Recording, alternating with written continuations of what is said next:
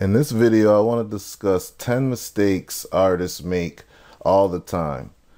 It's your boy C Note from HeinousBeatz.com, and I wanted to make this video because I've gotten a lot of questions and, just artists that are seeking help and advice, to further their music career.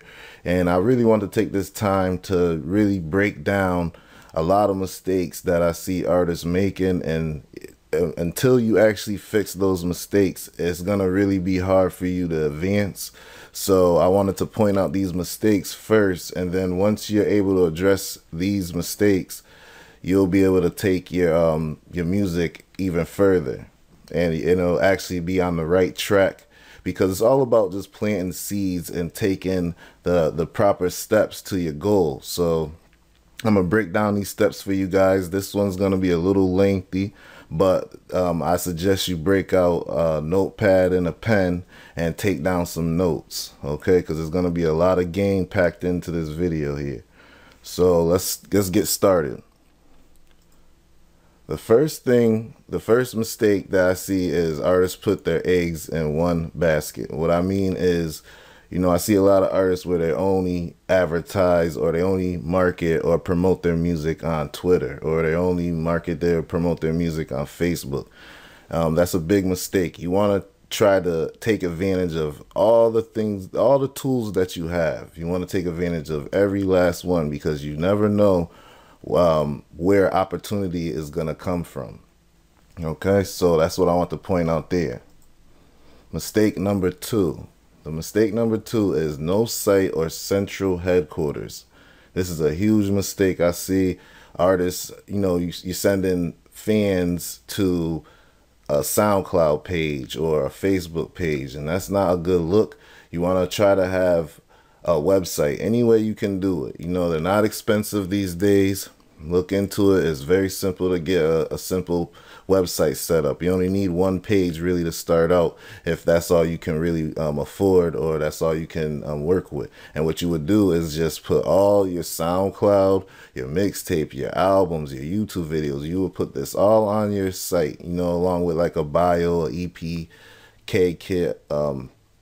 And what you would do is you would send your fans directly to that site, and then they can see everything that you're involved in, and really you can get a hold of them and get a really loyal fan off of that, because they're able to see your dynamic artist. You have a lot of dimensions, you're complex, and you also get to brand yourself exactly the way you want to, and you have control over how you look to your fans when they go to your site. Okay, let's move on. Mistake number three is spamming strangers your music link. Okay, that's a bad thing to do, because all that does is just really annoy the person, and that's not really how you build up a reputable relationship with a person. These are real people on the other side of that computer, and you really want to treat them that way, so I would try to build up a conversation, some rapport with the person. Ask them something about their self, before you just blindly send a music link. Another thing is really off of the third mistake, but placing music links as comments. I don't know why people are doing this, or who told you guys to do this, but it looks very bad, and it's horrible on your music, your image. The internet is all about perception. So if you look like you're a spam artist, or you're just a person that just goes around just posting links and don't really care about who is seeing it, or who you're marketing to, who your audience is, people notice that it's really open, and people don't like that. So you want to try to keep everything that you do relevant, and try to help people. If anything, you have a helpful article, a helpful video that helped you out, share that with the person. Try to keep it relevant and helpful. Okay. Mistake number five. I don't know how many artists I ask for their music, or I'm looking to work with them, and they don't have any mixtapes or albums. They're not working on any. They just make a bunch of singles. That's okay, but you're gonna have to show that you can put together a whole cohesive project, a whole body of work. You want to make sure that you can show people that you can present, you know, a full package. You're the full package. So, you know, it's like a movie trailers. Like they give you pieces, and that's what singles are. They're like previews and trailers to movies. Now, the album or the mixtape is going to be the main event, the actual movie. Okay, so that's how you should think of it. So when you don't make a mixtape or album, you're just giving people really just, you know, little pieces and previews of the artist that you truly are. Number 6, no actual game plan. All right, this is a huge, big mistake. I see a lot of artists, they just, you know, mindlessly just posting links all over social media. That is really not effective, and it's a big waste of time. You have to sit down and write out your goals, what you're trying to accomplish, actionable goals. Like, okay, I want to release a mixtape in the next 2-3 months. So you take the proper steps that you need to take to complete that goal. And by the end of that 3 months, you should have that mixtape done. Okay, and that's how you set up a game plan, and just that way you're actually doing things that could help your career, and not just waking up and going about your day and just posting a new single that you have, and it's really not having no effect, and you're wondering why. It's because, you know, it's best to put an idea and take the steps to accomplish that idea. You know, just really think about what you're trying to accomplish, and just work your way backwards, figure out the steps that you need to take to get there. And, you know, you can always message me, and I will be happy to help you guys out. Okay, that's why I'm making this. I'm trying to just give you guys a lot of game and a lot of things my mentors told me. Okay, and a lot of things that I've experienced and learned along the way.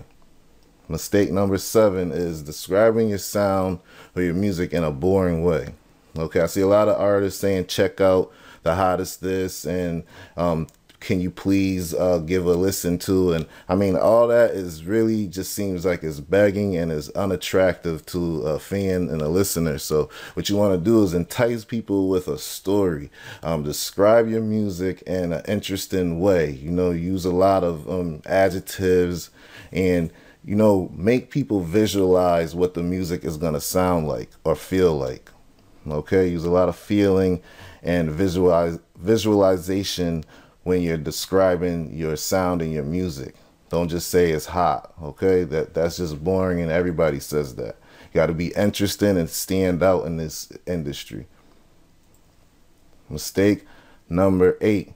This is a big one. I see a lot of artists doing no collabs with other artists and producers. Okay, I know a lot of you guys have your own camp and people you like to work with, but you don't want to put yourself in a box and restrict your creative art. You know, you want to be able to expand. So working with somebody you never worked with might bring something, a different element to you, and bring something different out of your music.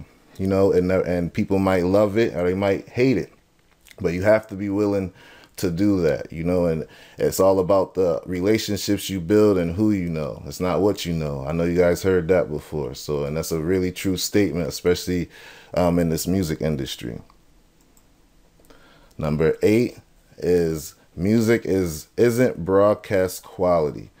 Now, I see a lot of you guys are very talented, but it's not well recorded or mixed well.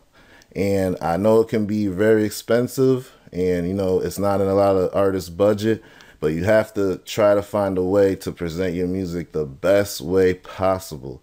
You know, I see a lot of artists actually, you know, playing a beat, you know, on a boombox and freestyling on a video. I mean, that is not quality sound, and that can showcase your lyrics, but people want something pleasant to listen to, you know, and that's what it boils down to. So you want to make sure that it sounds proper and it's ready to it could get played on a radio, or, you know, it could get played through iTunes or anything like that. You want to make sure it's properly packaged right and it sound right. So you want to make sure, if you can't afford it, look into trying to learn how to mix your own music. You know, it takes time and it takes experience, but it definitely is worth it in the end. You know, there's always ways you can work around things, but you don't want to take the easy and the cheap way out. Okay, you want to put your all in it into it and, you know, go hard, use your heart, you know. So the last but not least mistake, number 10, is no or little fan engagement. So no email list. I see a lot of artists, they just don't have an email list. And that is the way you can stay in contact and build relationships with people that download your music. So instead of just having your mixtape for free download, try to set up, or don't try, set up a sign up page and have fans sign up to download the mixtape. You know, show them a little preview or sample, you know, a video or something, or a SoundCloud clip, and tell them they can download the full mixtape or album when they fill in their email address and give you their email address. And then that way you can send out promotional things, you know, when you're having events, shows, and things like that. You could keep the people updated, and over, you know, the course of time, you will actually build a loyal fan. You'll have a relationship with these people that are on your list. Okay, so those are the 10 things I want to run through. Now, you know, everybody that watched my video know I always have little extra things I want to give in the video, and this is for all the people that sat through this, and I want to give you guys some extra things that could help you out. Here are some extra tips right here for you guys. Now, one thing I don't see a lot of artists doing, but they need to, is use YouTube more. You know, and I don't mean just putting up videos. Actually go on YouTube and watch other artists' videos, comment, and try to, you know, build up relationships with other people on YouTube, you know, along with uploading videos on a consistent, frequent basis. So the next thing, a tip here, is find an affordable graphic designer or learn yourself. Okay, so that's a plus. I mean, you want high resolution images. You want your image and your view, the fans have of you, to be aesthetically pleasing. You know, you want people to, you know, be like, wow, when they see your stuff. You know, let me see what he got next. You know, you have to be, you know, appealing to the eye. So the next tip is do interviews. You know, even if it's your homeboy interviewing you on video, that's cool too, but show a human side to yourself and do interviews. People like to see people outside of the music. Okay, so another tip is stay updated on pages you manage, which means make sure that all your music is updated. You have your latest stuff on there, and you know, it's hard. It really is, especially when you're on like 10 of these sites. It could be, you know, a really big task to get all your stuff updated, but try to keep your things updated. You really want to make sure that your image is consistent across the whole internet. You know what I mean? Everything looks uniformed and nice. So another tip is perform more frequently. So if you don't perform, you need to perform, and if you do, do it more. You want to be doing it on a regular basis so people can see your face out there and you get locally known. Okay, another tip is do something no one is doing. Now, this is really general, but I mean, it's up to your imagination. But try to put yourself out there in a different way, because people become really numb to the same old thing. So try to just have yourself sticking out by doing something different that nobody's doing. Another tip is create songs that appeal to women. I see too many artists where they just make street bangers. You know, the whole mixtape is just all street joints and, you know, shooting and selling drugs. That's cool and everything, but you got to make songs that appeal to the ladies, because those are the ones that come out to the clubs, you know, go to the shows and things like that. So make sure you have a couple songs that appeal to women.